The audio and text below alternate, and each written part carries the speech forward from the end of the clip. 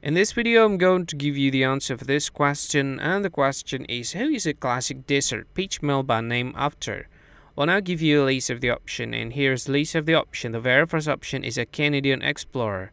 The second option is a Swedish queen. The third option is a US president's wife, and the very last option is an Australian opera singer. And the correct answer for the question is an Australian opera singer. Well, that is the answer for the question, an Australian opera singer. Hi, thank you so much for watching this video. If you find this video is very useful, you can help this channel to grow by subscribing this channel. Please this subscribe button and don't forget to like this video. And if you find this video is not really good, or you don't really like this video, or you kind of feel that it's a little bit offensive or something like that, you can click this one, dislike button. You can do that anyway.